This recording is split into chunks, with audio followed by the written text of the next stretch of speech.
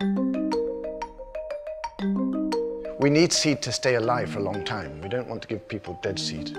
And to keep seed alive, we have to prepare them very carefully and to cool them. We have 4 copies of the 126,000 varieties. There's one collection that we keep at 2 degrees Celsius. The seed are predicted to live for about 40 years. We keep a second copy of everything at -20, where it's predicted to survive for at least 100 years. And then there are 2 copies of the collection that are held outside IRRI, actually in different continents, where we are getting safer from environmental risks and political risks. So there's a copy in USA and a copy in Norway.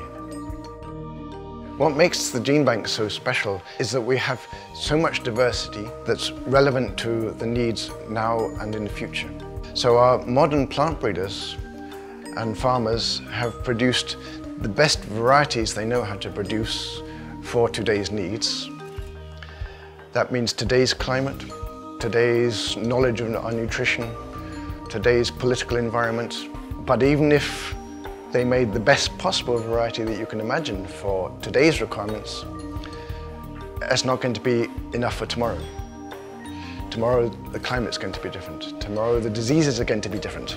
As they say, the only thing that's constant in this world is change. We don't know what tomorrow will be, but we do know we'll have to change and adapt for tomorrow. And the genes that we require for adaptation for tomorrow are here in the gene bank. The modern varieties of rice don't have very much diversity compared with what we have here. We have a massive amount of diversity with variants for any imaginable development of objective. Whatever the world needs, we have the raw resources to meet that here.